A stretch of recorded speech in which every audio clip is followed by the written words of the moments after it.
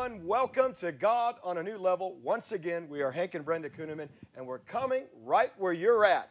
Not sure where that will be, but we are delighted that you joined us again. You know, Brenda, we've got a great program today. Yes. In fact, it's been really a start of a great year so far. That's right. And God is doing big things. This is the year when He is showering upon us, and we have an expectancy for what the Holy Spirit is doing in 2012. Well, the only thing is, being about a new year, it means we're getting older. Well, that's right, but that's okay. You know, that's so. part of it. You know, I think you get wiser when you get older. There you go. So we'll say that. Let's just run with wisdom. Wiser, and that's why I have a few gray hairs. I think I'm smarter now. Of wisdom, yeah. That's right. Well, we're glad that you joined us today because, Brenda, we're going to talk about a word that God gave us at the beginning of the year. And you've been preaching it in our church. Yes. In fact, every year we always, take time out to seek the Lord. In fact, we got done with a 21-day fast. It was powerful. Powerful time. I encourage people to always do that. But anyway, we finished a 21-day fast. It was powerful, amazing results. And it was in that time that God gave us a word that I want to share with you. That's right. And Brenda, I think we should open up our Bibles today. Well, let's do it. I don't know about you that are watching, but maybe every year, you get before the Lord and you say, God, what are you saying to me? Yeah, that's What right. is that word that you want to give to us this day and or this year? I was seeking the Lord. I don't know about you, but the last 2 years, it just seems like, there was a lot of warfare. There was a lot of attacks. Things just didn't seem like they were going great, And I said, Lord, I need a word, not only for my life, but I need a word for those in the body of Christ. And Brenda, I'm very excited for what the Lord said. In fact, sometimes I always say this, you're looking in your Bible and you're saying, God, I really need a word, and you start searching, Flip open to that, and then, hoping it's it, hoping right? it's it, and then all of a sudden it's like, you get in, you look down and it says, there will be 5 years of judgment or something. I know, and then you're like, no, that's not the one. That ain't God. Else. And then you do this, okay, now, Lord, here it is, guide my hand, and you turn your Bible every which way. Now, do you think every Christian's done that? I guarantee you, have you done that? Ask yourself, be honest. We're preachers, we've done it. Well, we've done that. But, this year was different. I didn't have to, turn my Bible back and forth. I didn't have to keep, trying to figure out what God's saying. Here's what He said to me. I was praying on the 21-day fast, and He said, Psalm 65:11. And, of course, I was so excited. I picked up my Bible. I started thumbing through it. I couldn't find the book of Psalms, Brenda. Now, normally my Bible will open right up to it. Well, here's what Psalm 65:11 says. It says this, and I want to give them a couple translations because it's very powerful in one of them. In Psalm 65:11, for example, it says in the King James Version, Brenda, it says, God will crown this year with goodness, and our paths will drop fatness. Now that's for those that are having resolution of dieting, dropping fat. That's awesome. Well, we'll claim that still in Jesus' name. But it doesn't mean that.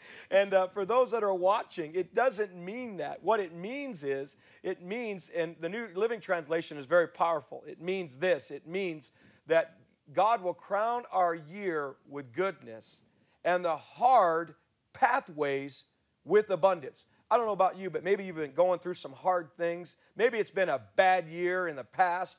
But you know what I love about God, Brenda? The Bible says in Exodus chapter 12, when God was calling the people to a time of the Passover meal, you know what He said to them? He said, this month is going to be the beginning of months. In other words, it's like a start over. A fresh start. Yeah. I love that. And I think sometimes when people are going through things, they think, well, can it ever get any better? Is God going to give me a break? And God's saying, this is a year of goodness. Yeah. And go ahead. I was just thinking, part of, the goodness of God, human nature just tends to go negative sometimes. Right. We tend to look at things from the negative perspective. I don't know about you, but sometimes when you can have 10 things go right on any given day, and sometimes the thing you draw attention to is that one or two things that didn't go just right.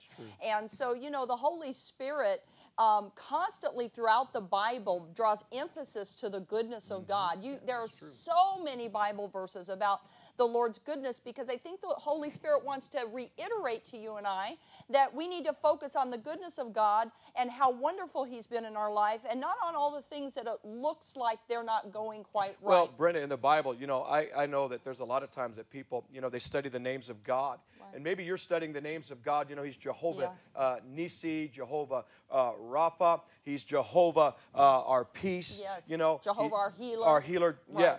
Yeah. And one of the things that's powerful about Jehovah Jireh, for example, the Lord's our provider. In 2 Chronicles 30, there's a scripture. It says, the good Lord. Yeah. And what the good Lord means is Jehovah good. Yeah, he is good. He's good. In other words, that's part of his name, not only his nature, but he's called Jehovah the good. That's awesome. Now think about that. Powerful. You know, how many times have you spoken and said, Jehovah Jireh, my provider? Right where you're at, you could say, you are Jehovah good. You are God who's good. And you know, I want to say this about goodness. Brenda, the definition of goodness, for it being the year of goodness, I want the people to know this.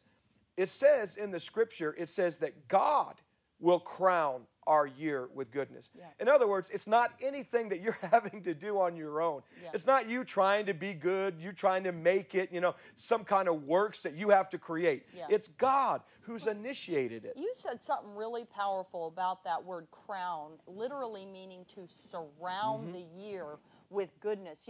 That's when true, God Brenda. Does something, he's surrounding every part of the year. That word crown, to literally everywhere you look, you can find the goodness of God. And so, we need to be looking, I believe, for the goodness this year. This year. Even in unexpected places. Well, and the definition of goodness is, God's graciousness, it's his compassion. One of the things that I wrote down, what does it mean? It means to be kind, to be generous, to be benevolent, to be gracious.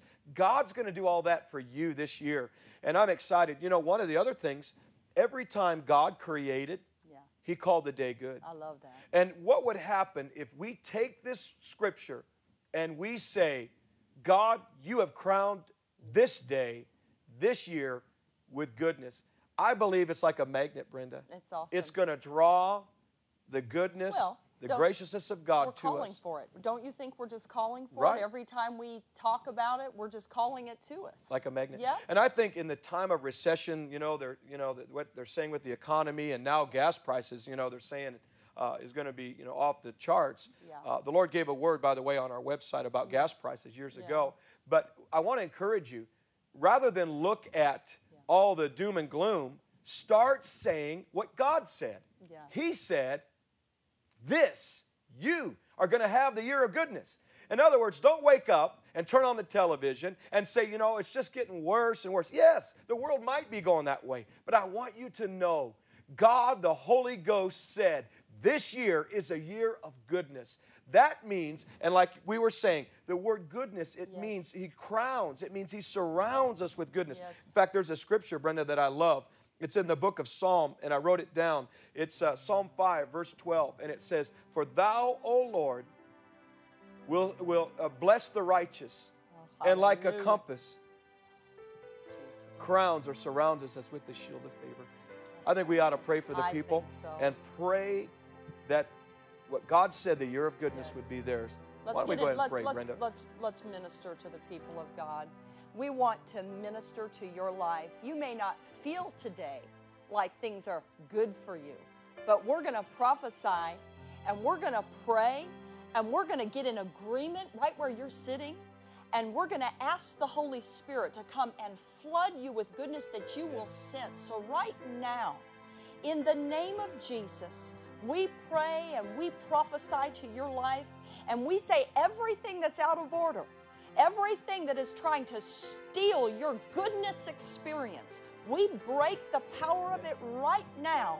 In the mighty name of Jesus, I prophesy to that person that is dealing with sickness in their body. And I speak healing to you right now. You that are in pain, you that are in emotional turmoil, I feel like there's somebody out there that you're struggling with your finances and you think, God, I don't know how I'm ever going to get out. Oh, I say you're going to get out today. And I speak the name of Jesus over your situation, and I declare right now that goodness surrounds your life in the name of Jesus. And I speak prosperity and blessing over you. I decree it is so in the name of Jesus. Now, Father, right now, as we bring this moment in the Spirit to a close, we say the goodness falls upon your people like hot oil from the Holy Spirit, and we thank you for it. This has been Hank and Brenda Kunneman with another ministry moment. We say God is with you, going to another level.